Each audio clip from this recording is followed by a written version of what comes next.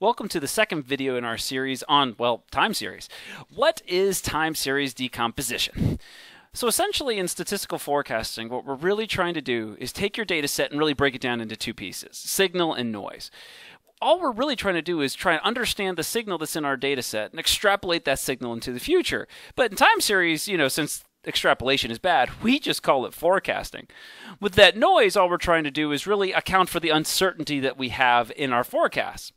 And really, that signal usually is broken down into pieces. It's your trend or your cycle, as well as your seasonal components to what's going on. And everything else is sort of the remainder, or the error term that we have.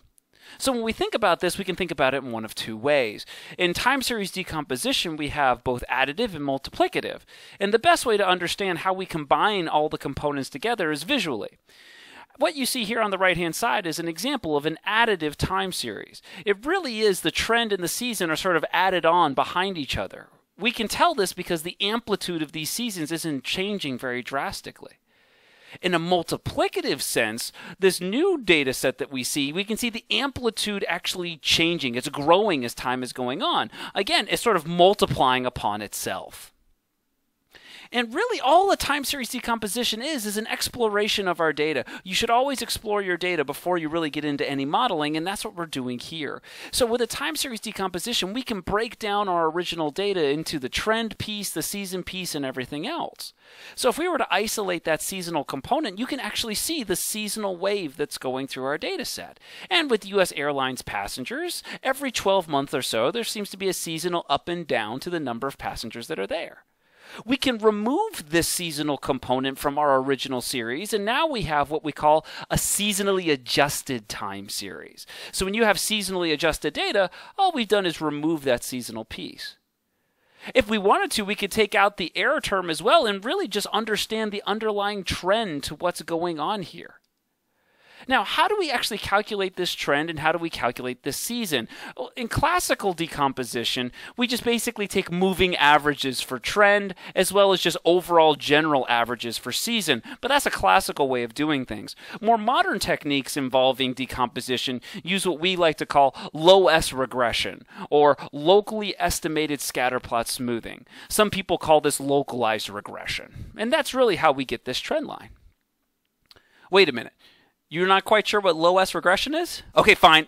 I'll include it in the video. It still counts in the 5 minutes though. Okay, so let's get this in here. So essentially with localized regression, we're going to zoom in on a window of that data. So I'm imagining I'm zooming in on a small window of the data here on the left-hand side. And more specifically, I just want to highlight one point. I want to understand the smooth value of this one observation. And then you can sort of do the same thing for every point.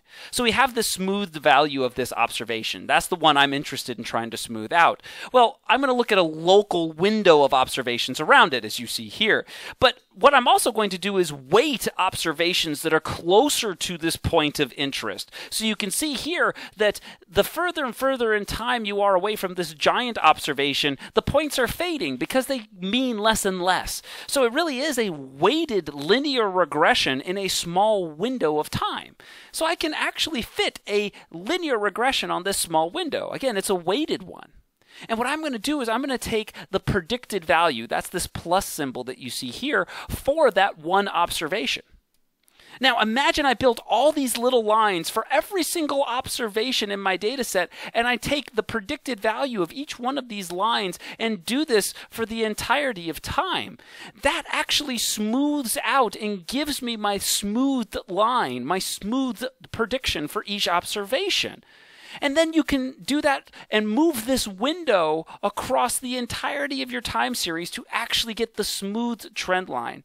You can do the same kind of thing when it comes to season as well, to be able to get the seasonal waves and sort of a seasonal component.